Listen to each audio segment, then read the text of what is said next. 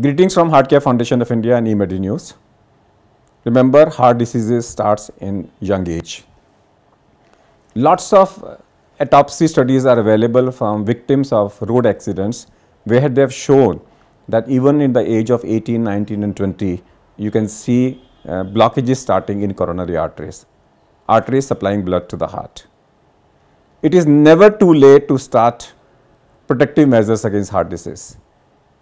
Yet, they have to be started early enough. The best opportunity to prevent heart disease is to look at children and adolescents and start the preventive strategies early enough.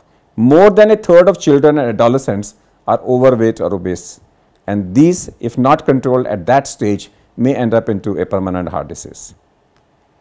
The first signs that men are at higher risk of heart disease than women appear during the adolescent years, despite the fact that the boys lose fat and gain muscles in adolescence, while girls add body fat.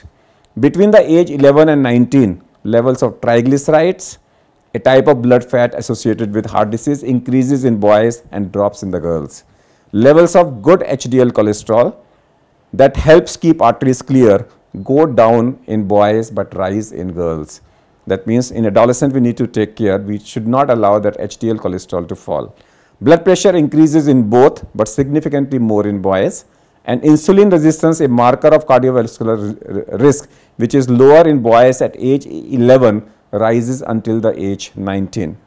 Any protection that the young women have for cardiovascular protection can be wiped out by obesity, and hence obesity in girls at any cost should be handled on priority.